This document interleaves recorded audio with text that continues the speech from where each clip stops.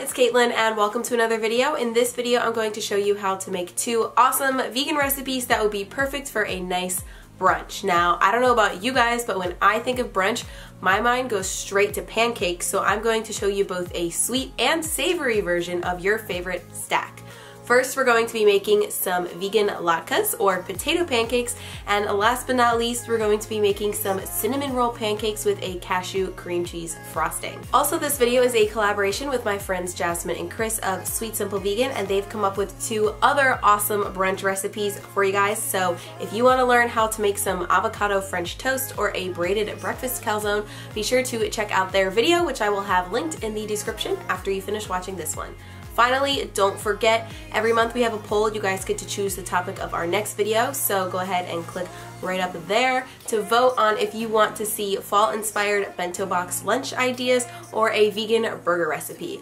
Alright, let's get to cooking. So first we're going to make our vegan potato pancakes, and for this recipe we're going to start out by making 2 flax eggs, but we're actually just going to mix 2 tablespoons of flax with 5 tablespoons of water because I find that when you mix it with 6, sometimes it can just be a little too runny.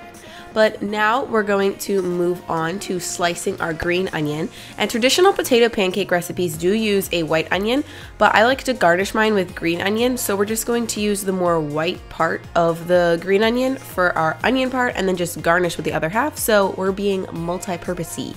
Is that even a word? I don't know. But anyways, now we're going to move on to our potatoes. I used about 5 small to medium sized potatoes. If you have larger potatoes, you probably want to use around 3.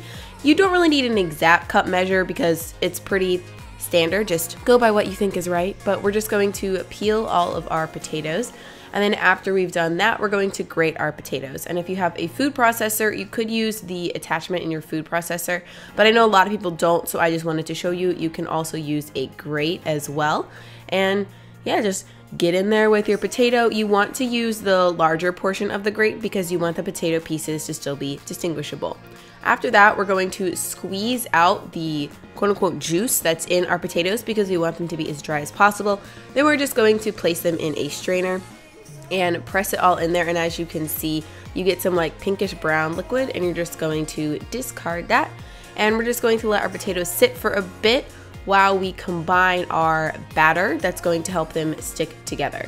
So we're going to add our flax egg, a tablespoon of nutritional yeast, 2 tablespoons of flour, and some salt, as well as the whitish part of those green onions like I mentioned earlier.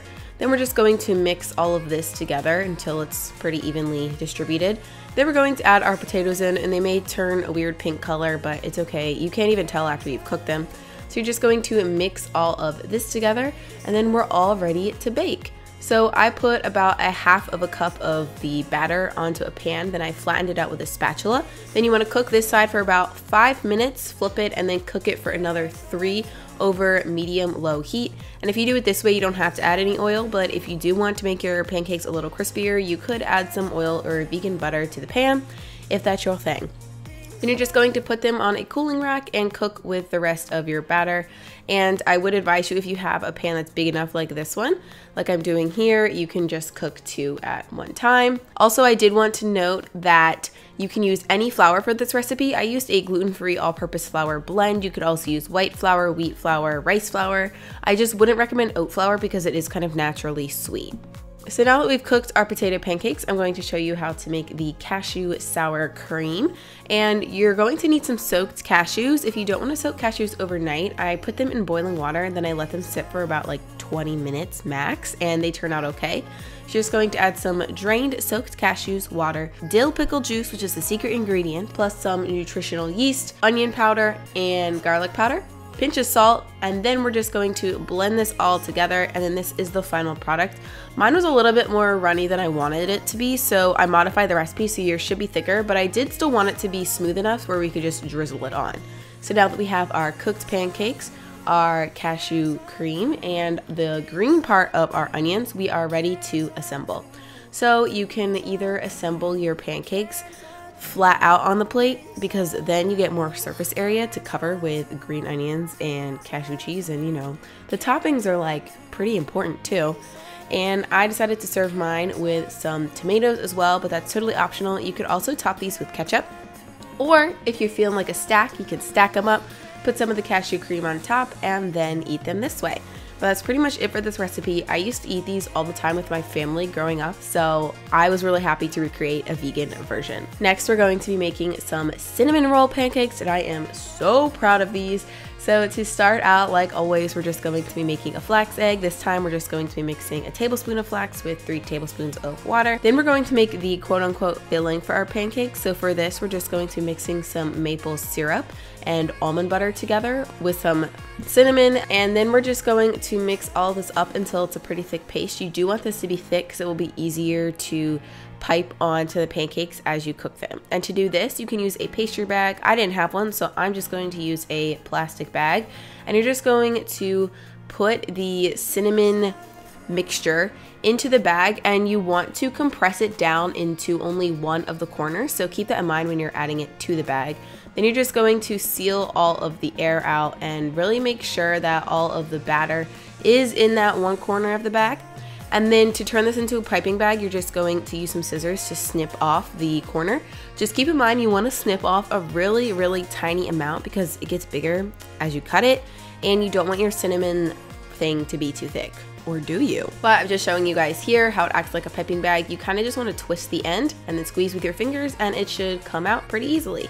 So back to our pancakes. We're going to make some buttermilk by mixing a cup of plant-based milk with a teaspoon of apple cider vinegar. This just helps to curdle it. We're just going to set that aside while we mix all of our dry ingredients. So I decided to use a mix of brown rice flour and oat flour for this recipe. As you can see, the oat flour is more coarse and the brown rice flour is more fine, and I didn't want my pancakes to be too lumpy, but if you wanted to, you could use all oat flour. What matters is that in total, you just need a cup of flour.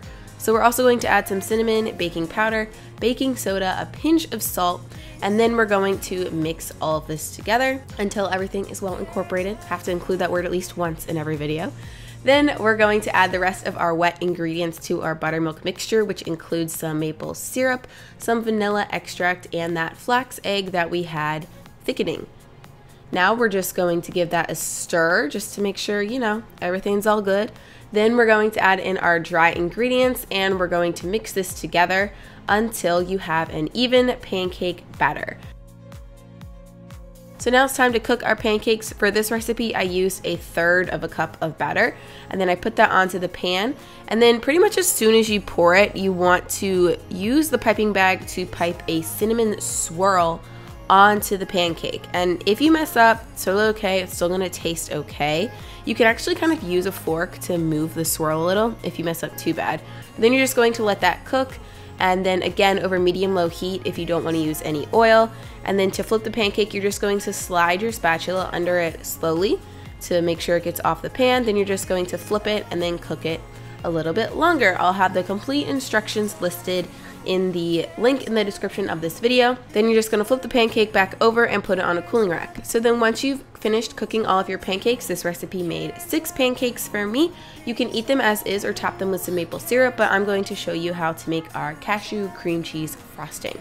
So again, in a blender, we're going to add 1/2 cup of soaked cashews with some maple syrup, a little bit of nutritional yeast just to give it some cheesy flavor, a pinch of salt, and some water. Then we're just going to blend this all up.